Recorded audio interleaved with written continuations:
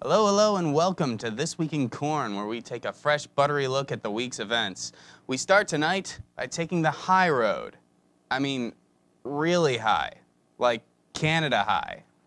Toronto Mayor Rob Ford just can't seem to get himself out of the headlines, from his admitted crack use to bowling over a public official. With all he's done, I don't think he can top it. And the last thing was Olivia Gondak. It says that I wanted to eat her Olivia Gondak. I've never said that in my life to her. I would never do that. I'm happily married. I've got more than enough to eat at home. Thank you very much. Was there anything? Yeah, that'll do it. Let's move on to domestic news. Sarah Palin. I'm sorry, I just can't keep a straight face. There ain't no such thing as a free lunch. Our free stuff today is being paid for by taking money from our children and borrowing from China.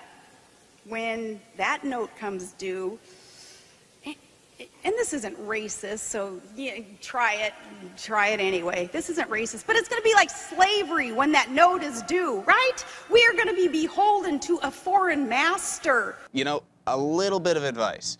If you have to state that something isn't racist, you might want to think on that a little bit longer.